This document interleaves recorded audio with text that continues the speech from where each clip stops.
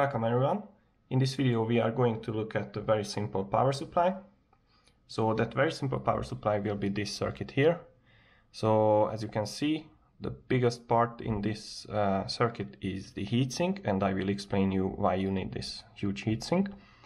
But the soul of this circuit is this chip here, which is an LM317 voltage regulator chip. So this chip needs a few resistors, capacitors, maybe a potentiometer, and it works very nicely.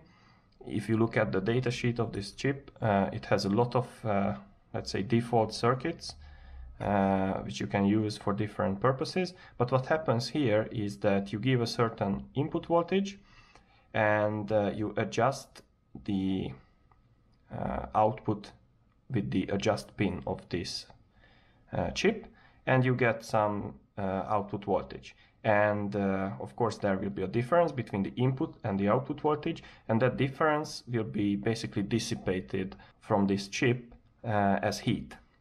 So then, because of that, you will need some cooling, and I use a very simple cooling here because I will not use this as the main part of the circuit. But as you can see, this part, there are two other transistors. So here I use a PNP transistor. This is a 2N2905 PNP transistor, which is being switched by the input pin of this voltage regulator. And then this PNP transistor switches an NPN transistor, which is a power transistor attached to this huge heatsink.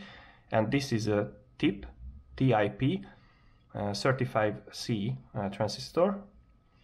So what happens is the load will go through this. So we will switch our required load with this transistor. But in order to be able to regulate the output current or voltage or whatever, the output power, then we will use the voltage regulator circuit. So this is basically the circuit which can be found in the datasheet of the LM317 voltage regulator. So I just replicated that circuit and put it on a breadboard. As you can see, it's a very ugly soldering. So here where we have the main load, or we can expect higher currents, I used a bit thicker wires or thicker soldering. But this is just a prototype, so I will just use this as a proof of concept, so it doesn't need to be very solid. But I want to show you that this works. So that's why I have these devices here, because we will use a load, again a Peltier cooler, 6 ampere load, to see if we can run it at 6 amps. And then we will use different multimeters to follow the voltage and current in different branches of the circuit. So what I will do now, I will put together a basic circuit with these components, and I will show you what we can expect from this power supply. And why I built this power supply is because I wanted to have a very simple circuit to control Peltier coolers.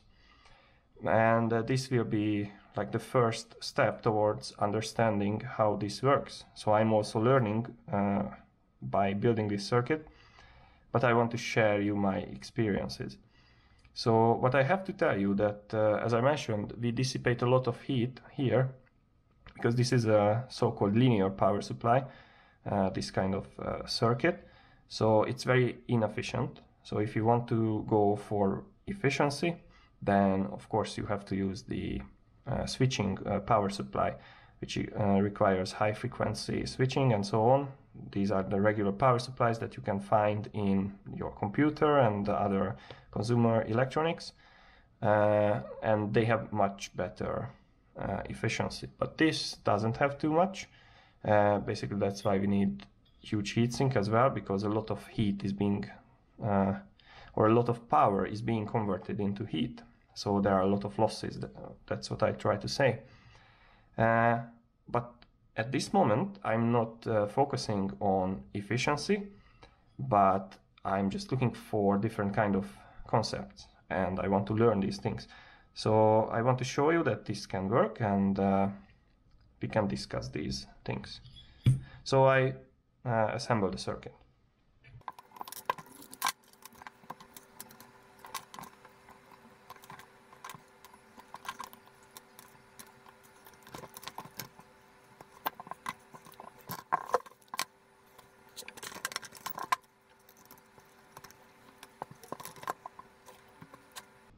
So I assembled the circuit, but we will only use two multimeters, and I will tell you what is what.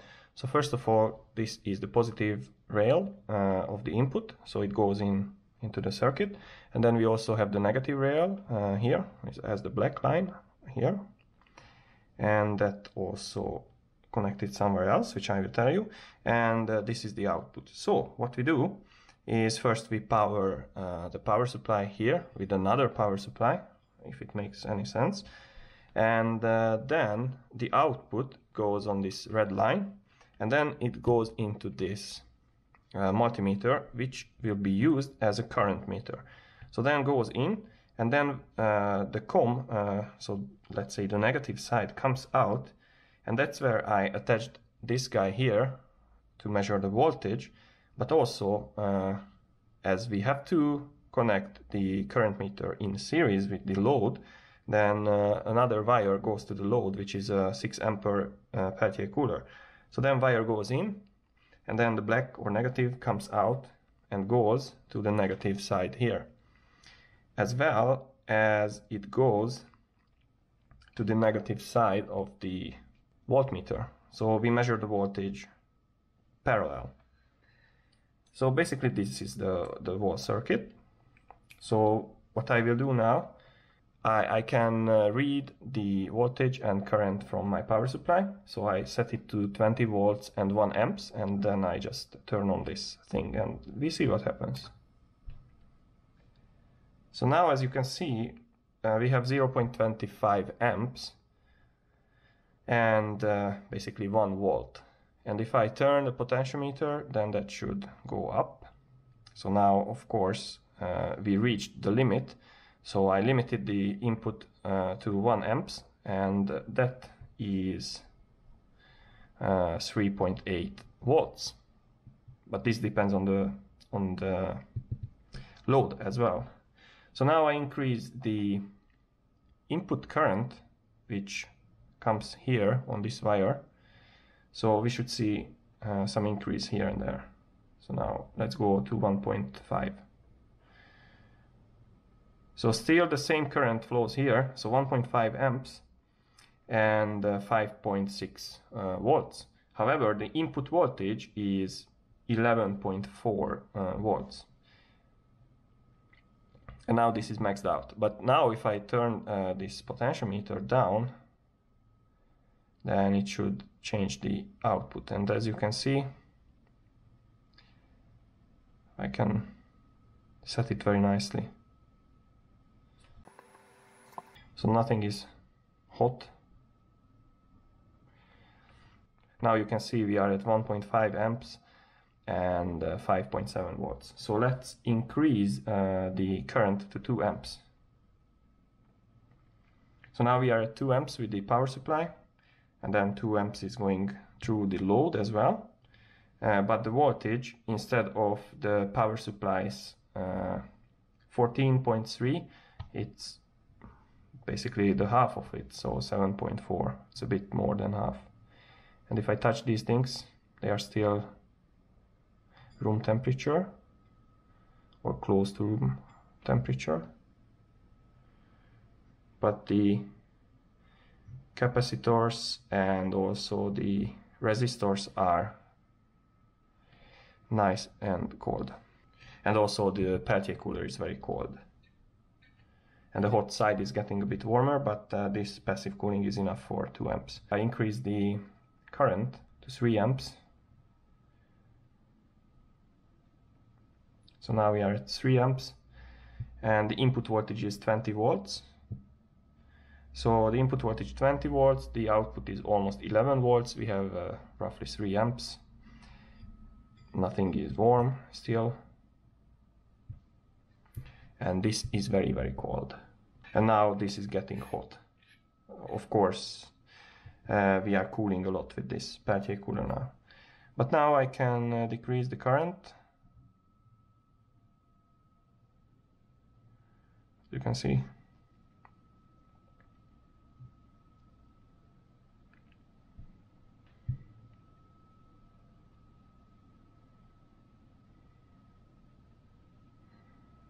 And it works very nicely and reacts very nicely.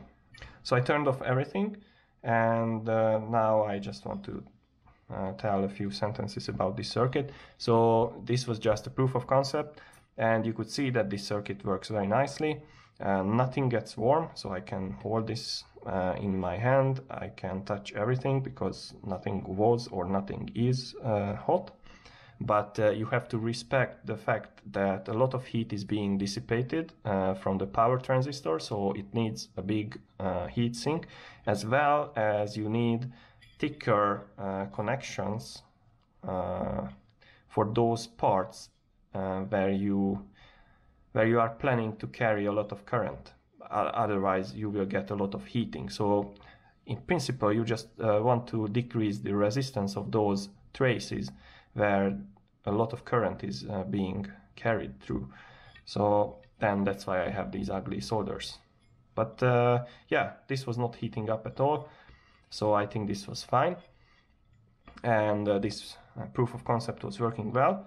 I just noticed one problem, and maybe it's just the value of this potentiometer or the quality, I don't know yet, but this 5 kilo ohm potentiometer was not working very nicely, so the voltage reached the maximum quite early, and I could turn this like a lot and nothing was changing in the output voltage. So I might review this part and change the values or something like that.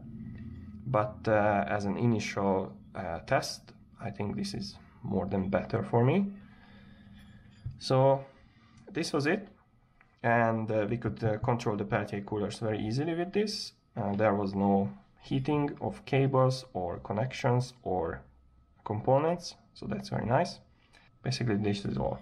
So I hope you like this video. I will put my drawings and schematics on my website, so don't forget to visit curiousscientist.tech. I also put the link in the description, and I will keep improving this circuit because I want to do some fancy stuff with this kind of power supply, let's say, and I will check some other things what others built, and I will try to improve this. So I hope that you learned something. I hope you found this interesting, and I hope you found this useful. Don't forget to subscribe, please. That helps me a lot. And see you in the next video.